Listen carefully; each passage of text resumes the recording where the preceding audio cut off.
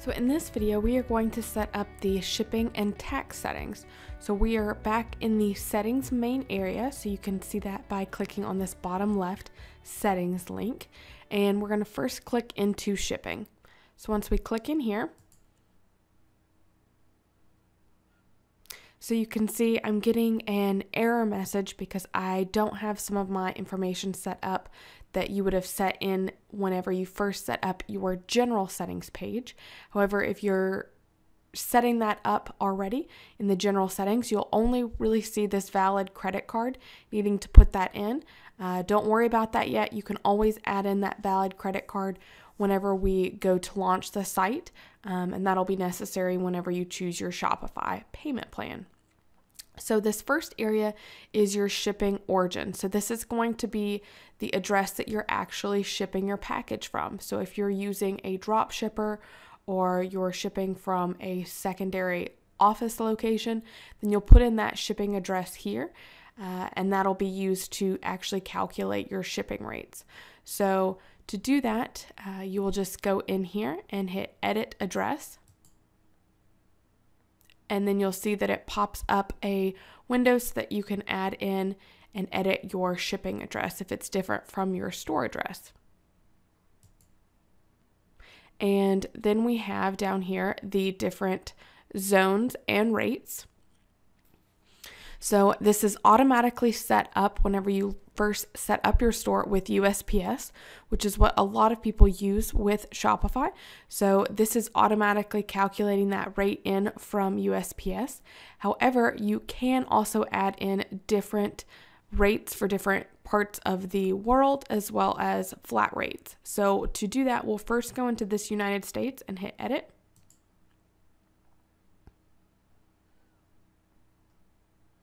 So let's say first we want this to be domestic, or we can say the continental US. So you can first go in and actually edit the states that you want to be included in that by hitting this edit button. And we can go in here and let's take out American Somalia. Let's see, Micronesia. They have all the list of the states here, so you can scroll through. Let's see if I can see another one. Puerto Rico. We'll take that off and we'll hit done. So now you can see that this is only for 59 of the 62 states now. You can also add in a price-based rate or a weight-based rate. And you can see here the calculated shipping that is being pulled in from USPS. So the price-based rate, to set that up, you would hit add rate. So this would be your shipping if you wanted to do anything under, let's say, $50 is a certain amount. We would just do standard shipping. And minimum order price would be 0. Maximum order price would be 50. And then you would have your rate. So let's say that's $7, anything under $50. So then we'll hit done. And you can see the standard shipping rate being added in now. So let's say we wanted to do anything over $50 is going to be free shipping. So we'll do add rate. And we'll put this in as free shipping now. And so the minimum order price, it would need to be $51 if you wanted to do over, or we'll do $50.01. Since you want it to be over $50, and we'll set no limit since anything over 50 is going to be free shipping. And this time, instead of hitting a rate amount, you'll just hit this free shipping rate and hit done. So now you can see that we have our standard flat rate shipping as well as free shipping. And the same process would be done as well for your weight-based rate. So if you have all of your weights in your products and you want to say, if you have a certain amount of weight for your package, it is a certain price, you would go in with the same functionality as the price and hit edit rate. And you would then do your minimum order weight and max order weight. So this is really helpful if you know how many items it totals to get a certain cart weight, then you can go in and put that information in for your shipping. So, and then the last area we don't need to edit in terms of the USPS because that's automatically being calculated for you. So once you get that set up, you'll just hit save. And we'll go back to the shipping page.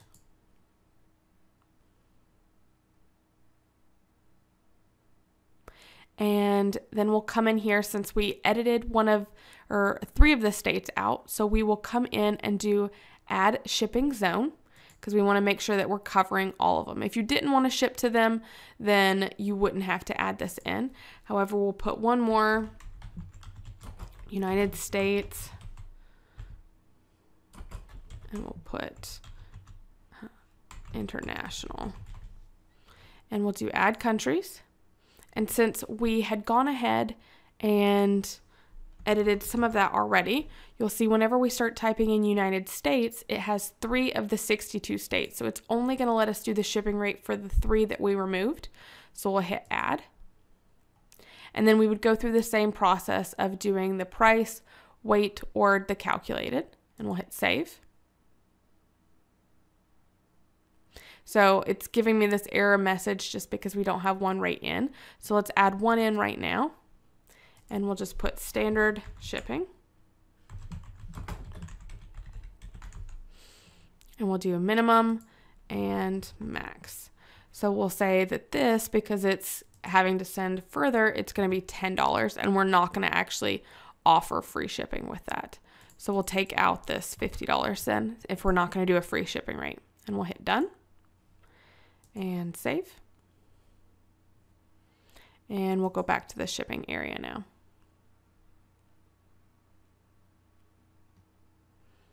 So in the other area that you have, so it automatically does rest of the world and it has all 240 countries.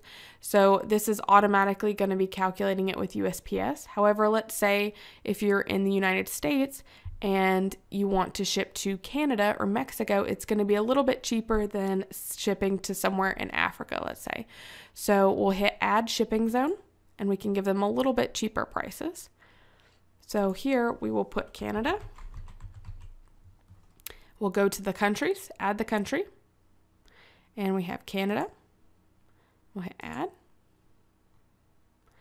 And you can go through the same rate of the price base, weight, or calculated. So we'll add in a price base rate and we'll say Canadian shipping.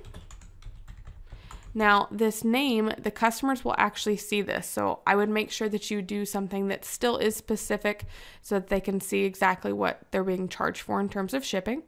So we'll just say no price for that. And it's always going to be, $20, we'll say, and hit done. And save. And then we'll go back to shipping. And you could continue this process for any of the countries that you want to call out specifically. Or you could just keep that with rest of the world. The next area is your shipping label. So if you're shipping with USPS, you have the option of doing priority mail. So for this, you can set up your label format. So we'll come in here and just do a smaller label. And then since we're going to do priority mail, let's say with USPS, there's a default package size. However, we can add a smaller package size. So we can go in here and hit add package. And if you know the sizing of your box or your envelope, you can go in and add this in already, as well as the weight. It's really important to put the weight in there if you're going to be calculating the shipping price based on weight, just to make sure that that's factored in to your cost. And you can also have the option of doing flat rate packaging. So you can go in and set up your priority mail if you already know the specific priority mail size that you're going to be using with USPS. And there's a lot of different options in here. You also have additional shipping methods in terms of activating Postmates, which is a new integration, which is on-demand local delivery. You also can do different carrier providers like DHL, or if you have drop shipping or fulfillment services, you would click into here and sync it up with your drop shipper. However, we're not going to go into those just because they're a little bit too specific. So we'll go back up here to the settings area. And now we're going to edit the taxes. So we'll click in here to taxes. And the first setting that you have is to choose if the tax settings are going to be included in your price or if you're going to charge taxes on shipping. I typically always recommend leaving both of those not checked, just because adding the taxes in is a lot easier, especially since you're doing different states or countries, as well as the charging taxes on shipping. Just leaving that how it is automatically. So you can see the tax rates that are available because we've added in different countries. So the Canada, rest of the world, you'll see those added in, as well as United States. So you only have to charge taxes for if you have a location in that state or country. So for example, if let's say you are based in North Carolina, but your fulfillment company is in California, you would need to charge taxes for both North Carolina and California. If you're only in North Carolina, though, you only need to charge taxes for there. So to go in and set up the tax rates, it's actually very automatically done for you, but we'll click into United States. And you can see here that it is set up to charge automatically. So I am in the state of Tennessee. So I have Tennessee already being added in because of my address that I put in to my store whenever I was setting that up. So let's say, this is in one part of Tennessee. So let's say I have a secondary location in another part of Tennessee. We can go in here and we can add that in as well. So we'll hit Tennessee and then I'll put in that zip code and hit add state. So you can see now that I have both of my addresses in Tennessee.